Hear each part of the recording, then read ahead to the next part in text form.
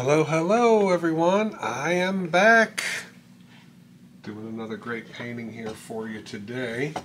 I am Ted Simpson and I am a certified Bob Ross instructor, and I thought today I would just do a nice little fall scene for you.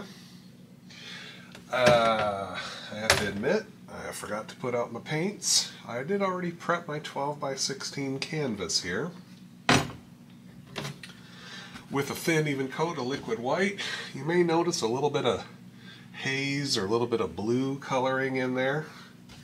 Well, this is a canvas that I had previously painted. I wasn't happy with the painting, so I just wiped it down. I scraped off the paint, wiped it down with some paint thinner, and let it dry, and I'm just going to try again, you know? And look at this, using the big 2-inch brush, this takes about 4 seconds here just to drop in a basic sky. Ooh, there we go, look how fast that was. Leaving a little light areas here and there. Now I'm going to clean out my brush here right off the bat. I've got some liquid white on it from the base coat. I've got some Prussian blue on it, just left over here from the sky I dropped in. Let me beat the devil out of it here.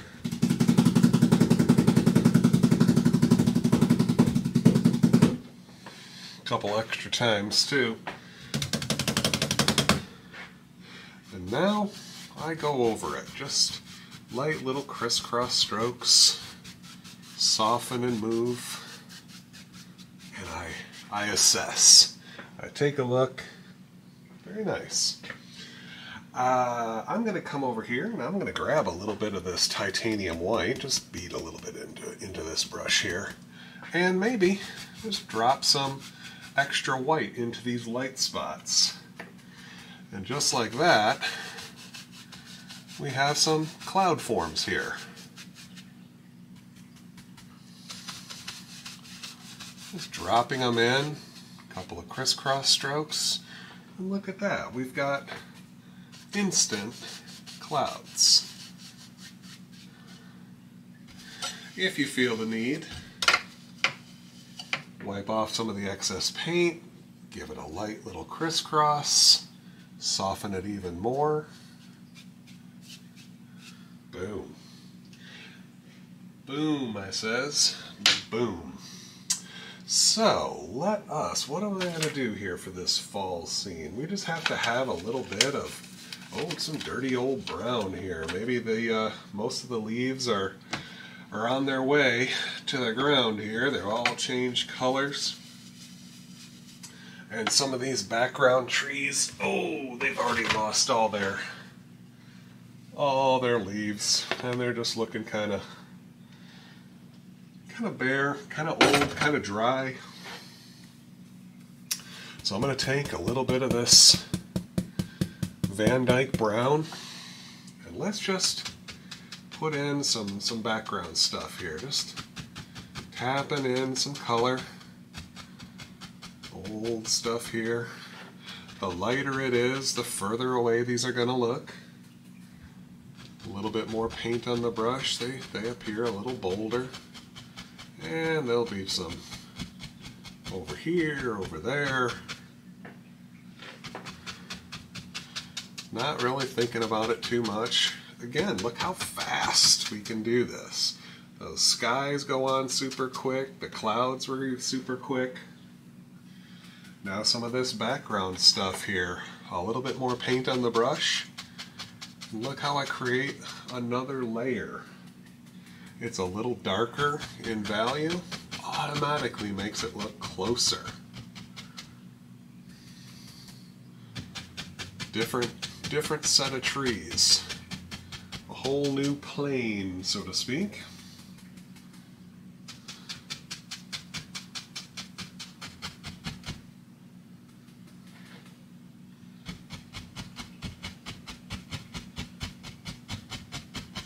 Fast, fast, fast. And just a little bit of this brown. I added just a touch of the Prussian blue. look at this, we start to create the foreground. Automatically, it looks closer because it's darker. Working our way, you know what? Let's just work our way down. Let's sort of define the entire painting all at once here. As I'm tapping, it picks up that liquid white and it starts to get lighter on us, so once in a while I just load a little bit more color, pulling some of this down and tapping it to get a nice even distribution of color, and just tap and move.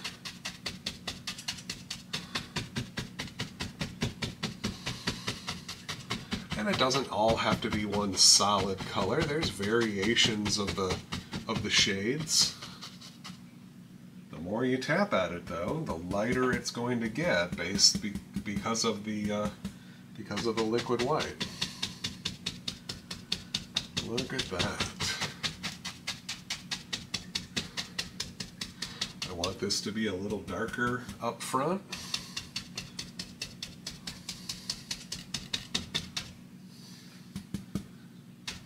This doesn't take very long here, and you can of course go over it a number of times here to get the desired shade, but as long as it's relatively dark, it's going to work out just fine. Alright, I'm going to clean that big old 2-inch brush here, why not?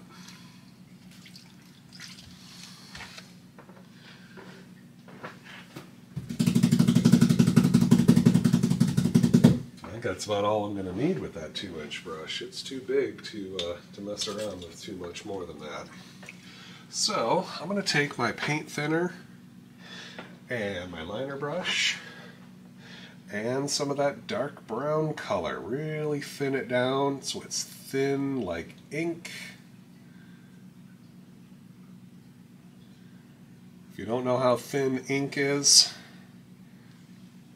think milk. Okay, and very, very lightly, let's make some sticks and twigs here. Now you can touch and pull down, or you can touch and pull up and make some little indications of branches or trunks. All sorts of little things happening back here. And when you run out of paint, nearly run out of paint, that's the best time to do the ones off in the background here, because it'll appear a little bit lighter and further away. When you have a lot of paint in your brush or it's nice and dark, that's when you do the ones here in the foreground, but it's alright. I'm sure it'll be just fine no matter what you do, because we're covering a lot of it up. So you just make out as many of these as you want, off in the back, in the front, whatever.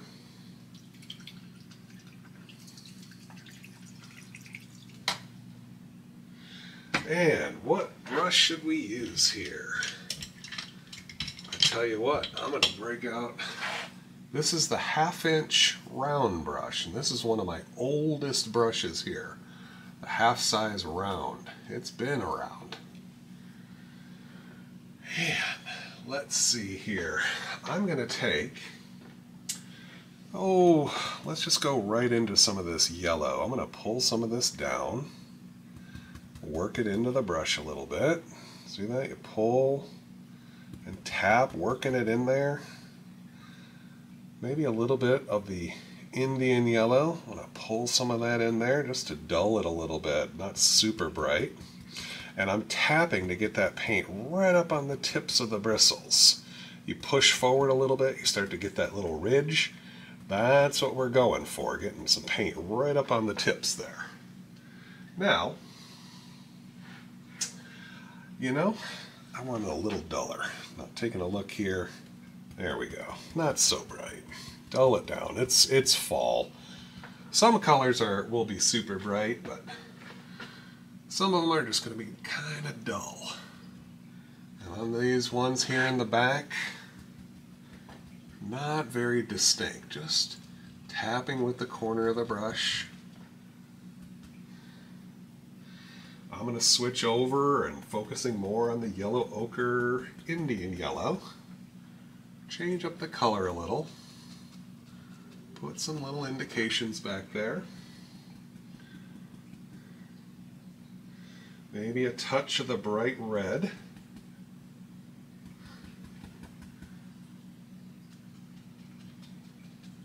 Get some going out here. Focusing on the ones in the background, the ones furthest away from us.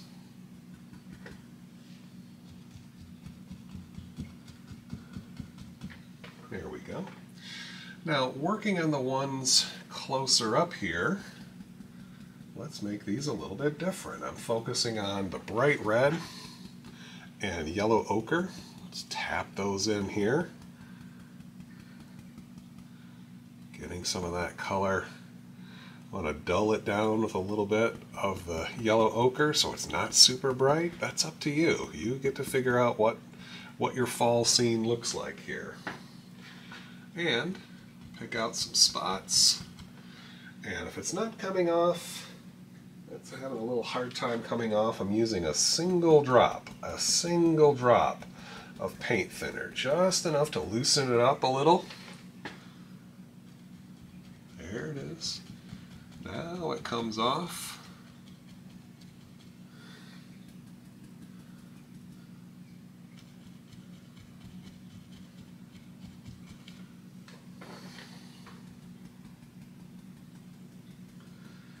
Let's get a little more of the Indian yellow. Change up the colors often here. Get a little bit of variation. I say that a lot. Variation is the key to making this look natural.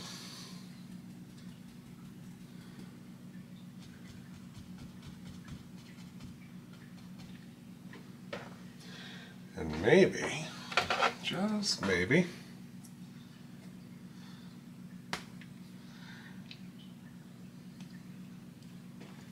if it's still a little too bright for you, or you just want that variation, I'm going to take a little bit of that sap green. Look how quickly that dulls things down. Red and green tend to turn to mud, tend to look like a nice a brown color here, so figure out what old dead things are happening in your scene here and dull things down here and again. Working my way down to the foreground.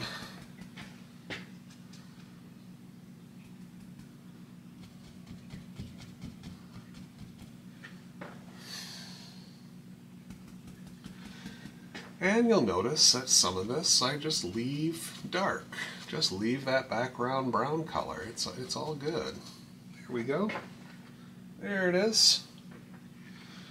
All right.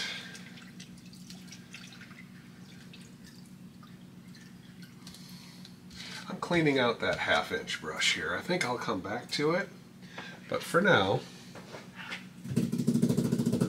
just knock off the excess paint. Ooh-wee. All right, so where are we now? We're gonna sparkle up this painting here. I'm gonna use my 1" brush and maybe just a hint of the liquid white. I gotta thin this down. This yellow is a little bit thicker, a little firmer color, I should say. So we'll dull it down a little bit. Maybe a speck of green. Not really overly mixing it.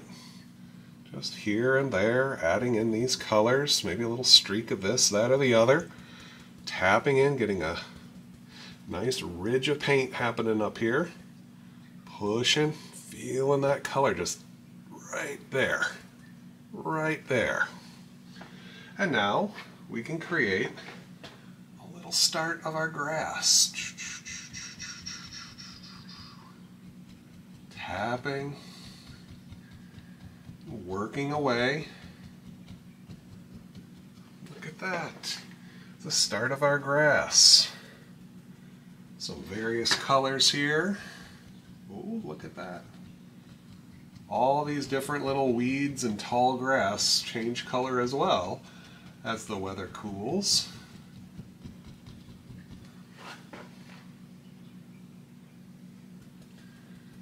Let them change color.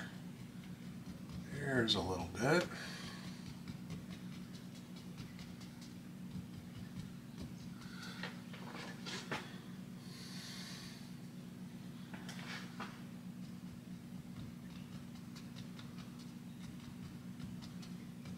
Working my way down, just one little bit at a time.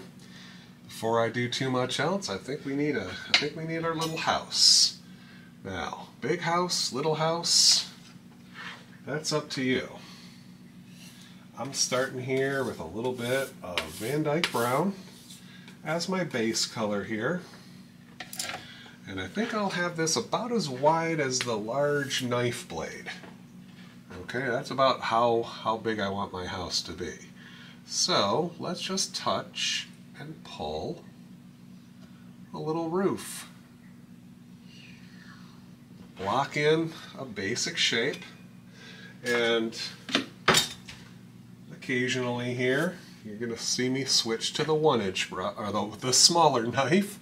Boy, I'm having a little time here. And we just create just the basic shape of our cabin, pull in a little bit of an eave, a little wider. There it is. Using these little rolls of paint, I'm going to create just the basic outline here of my cabin. Maybe it's a big old house, maybe it's a barn, I don't really know at this point. Back here,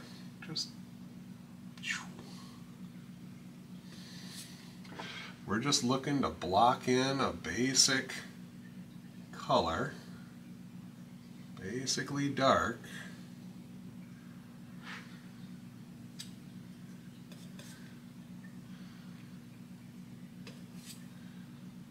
Ooh, see that? It's a little tough here, even with the small knife here, depending on how small you make your cabin. Sometimes you can kind of go too small. And you just got to play around here. I'm actually using the short edge of my knife to block in this dark brown. Just darkening this in so the highlights stand out. Making a basic 3D box here. Almost looks like a Viking longhouse here. I might have made that a little too long, but that's what happens. You just got to go with it. Just gotta go with it. When I do my little houseectomy here, that'll shrink it up a little, I think. So let me get a little more paint. Let's darken that side just a little bit more. There it goes. Nice and dark. All right, a little bit of white and my brown. Lighten that up a little bit. There's our highlight color. And with the short edge of my knife and a little bit of this lighter brown, let's put a little indication of a highlight on the front here. Just gently pulling down.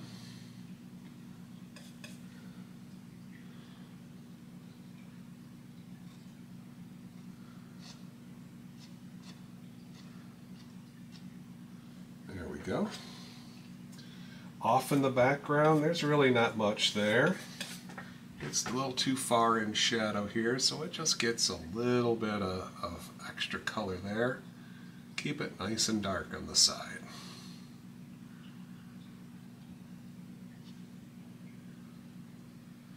There we go. For the roof, I'm adding a little bit of the bright red to my highlight color. Just red, white. Ooh. Red, I made way too much. A little bit of red, white, touch of brown. And let's add a little little indication of some shingles here. Just little taps here and there. You could also use the full length of the knife, make this a little easier. Just an indication here, some shingles.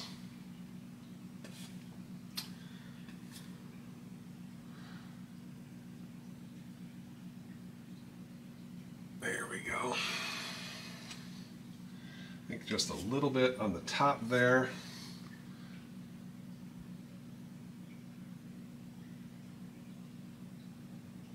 There we go. Sometimes you got to hold your breath. Now, a little highlight on the eave. There it is. This is just white.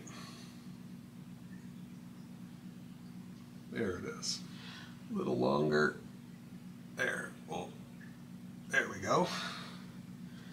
Now we need a door.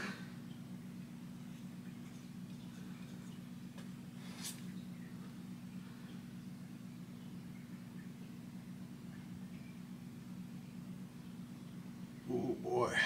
There we go. Little door indication there. Sometimes it's easier to make the door and just come in here the width of the knife and pull down. So let's try that. Hold my breath. There, that worked out good. Now, if you have a tiny line of white, you can line that roof a little. Helps it create a little indication here. I knew that was going to happen. Sometimes you flick up when you don't mean to.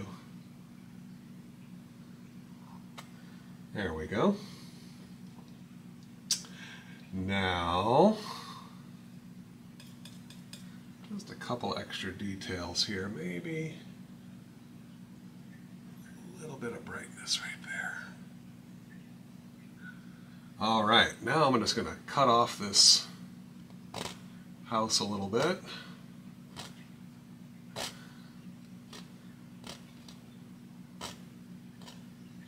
Change the whole shape in just a second, huh? There we go. Now I get to come back, drop stuff there.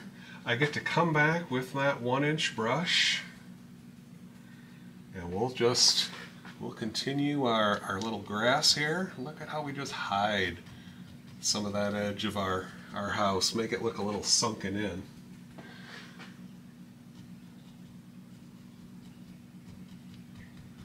There you go. And clean up the angle a little bit like that.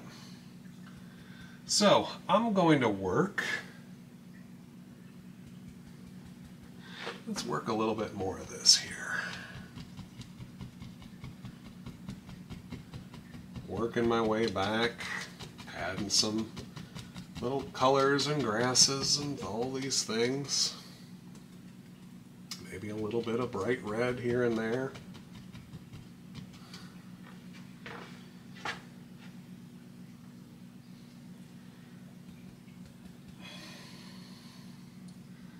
I don't know what's in your world here, but you just drop it in wherever you think those colors need to be.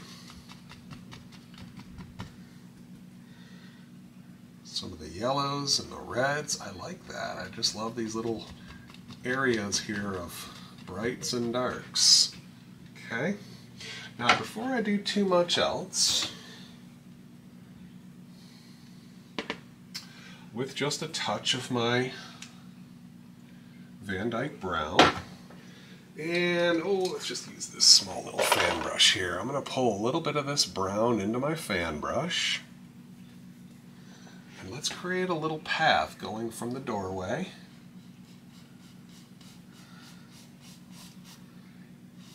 There we go.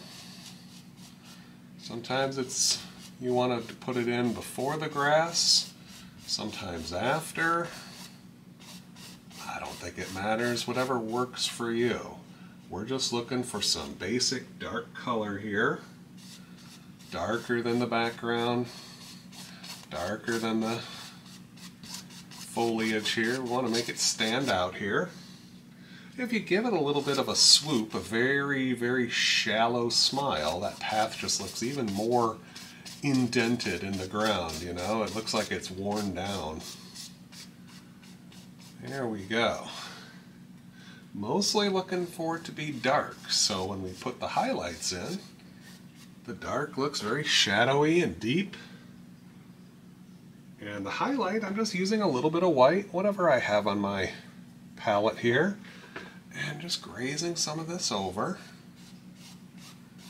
Not thinking about it too much. We don't really want to blend it in, make it all go away, at least I don't. You can soften it a little bit. We want to see both the dark and the light. So you drop a little bit of that highlight here and there. Ooh, see? That gets awfully strong. If you put a little bit too much in, I clean my brush, hit it a few times, watch that brown just absorb it.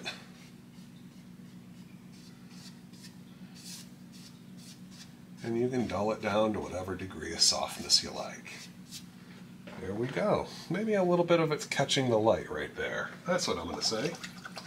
That's the story I make up. Now, working with my yellows and reds and greens, all these different shades and values here, I'm just going to continue working my way down.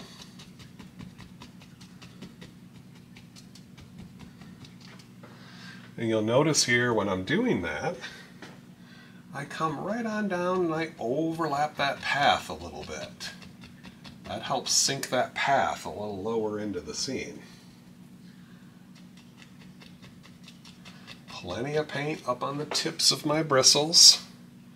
Sometimes you do this tapping so much you're pushing it right back up into the pile, so you can just pull some down again and then do that little snow plow. Get some brights, get some darks, and tap. Actually putting out some texture here. There's some thick paint there. And once in a while there might be a little bit of dead grass, but there might be a little bit of life left in some of these. A little bit of green will make that come alive a little bit.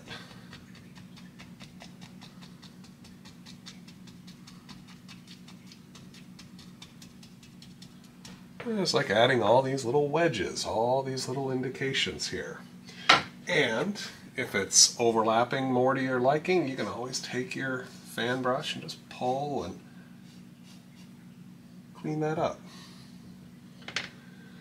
All right, so been a little bit more conservative with my paint here. Take it just a little bit more brown. And my fan brush. I tell you what, let's put a couple of foreground trees in here. Clean it up, pull down.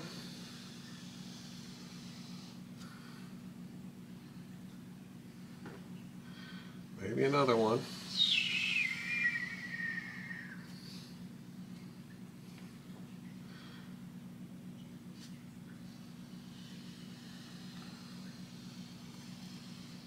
There we go. Maybe it has a little bit of a foot on it.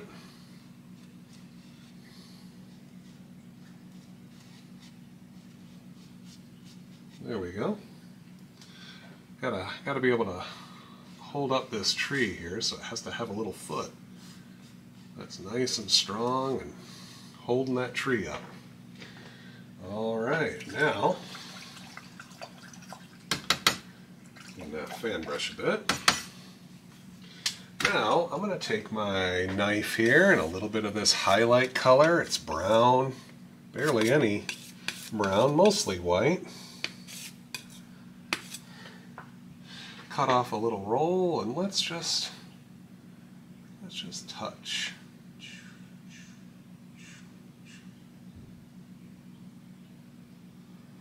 You could add any and all kind of trees you want here.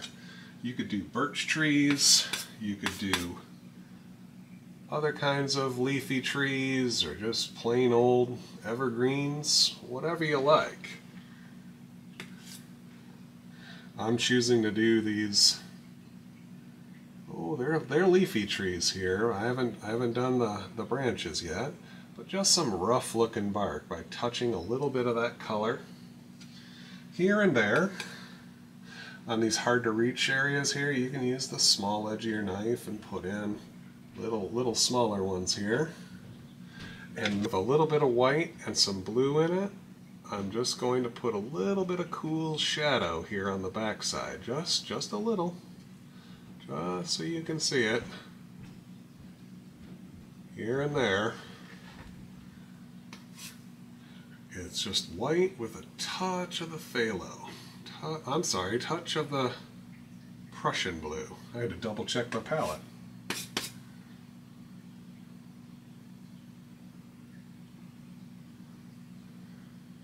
In those little dark areas, just like that.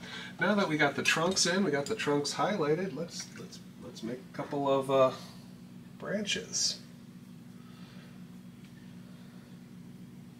So just as we did before, I'm thinning down a little bit of the Van Dyke brown, and maybe here, let's just see, just make a little branch shape. And I think Bob actually split it off and made this branch kind of come around the front side.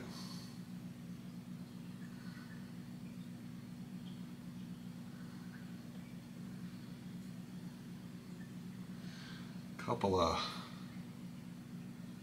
little limbs here, limit, lots of limbs. Create some limbs, as many or as few as you want, really. I think of these kind of like little corners, little elbows, little knees here. So if you kind of like stutter your brush as you're working your way out, it creates these little bumps and curves and makes it look really, really natural. Now, if you just want to lift up and make a couple of small ones here and there, you can do that too. You can make them whatever size and shape you want here. Maybe let this one grow out, a couple of this ones and that ones, you know? As many as you like. Something like that. Maybe this tree has some bigger ones here. With all sorts of extra things coming off. But then, I'm going to come back here with just a touch of the liquid white or a single drop of paint thinner. I'm going to come back to a brighter color, and I can just load that same brush right into this lighter color, and I can add little highlights here. Now I could go back and use my 1/2-inch round brush for this too. It's up to you, whichever one you're feeling. Add in little clumps here. Because they're different, they're nice and bright compared to the ones in the background here. They stand out and they make it look more like, you know, living there on the tree. There we go. I switch back, I load my brush here, and maybe get some paint right up on the tips of the bristles. I put a little bit of that covering up the foot of the tree.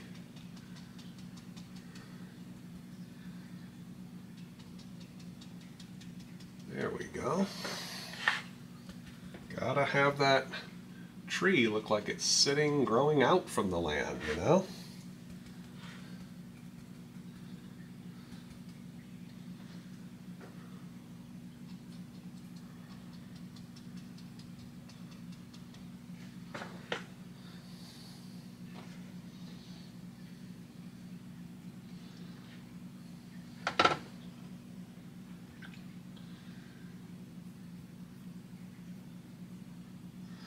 And maybe we got a dead old tree right there.